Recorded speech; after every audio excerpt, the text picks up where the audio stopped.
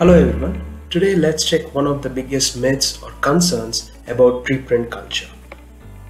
A biggest difference between journal articles and preprints is that while journal articles are peer-reviewed for the data as well as experiments and everything by the peers and groups or group leaders, preprints are not either by the peers or the servers. So there is no way that when you publish a preprint, these preprints are peer-reviewed.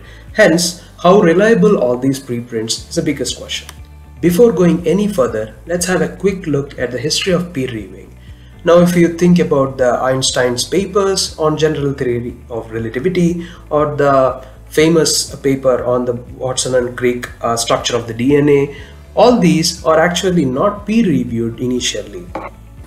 In fact, scholarly and scientific communication in the earlier times only happened by discussion between the scientists or philosophers, for example, at the Royal Society in London. Now, this doesn't have any kind of peer review system or referee system at that time.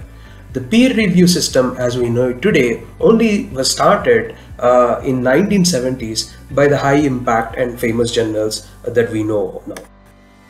It is quite important to understand that peer reviewing is not a stamp of scientific authenticity. Now, peer reviewing process as such can be biased based on ethnic or gender backgrounds. Also, the peer reviewing process from the current journals can take anywhere from 1 to 12 months. Now, this process can include the responses from the reviewers, editorial responses back and forth, etc., so on and so forth.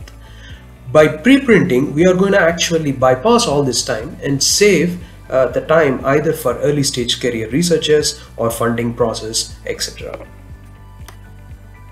Quite funnily as well as interestingly, a few recent reports that are peer reviewed and published in journals report that the difference between the quality of a preprint and its final version as a peer reviewed article is not so much different.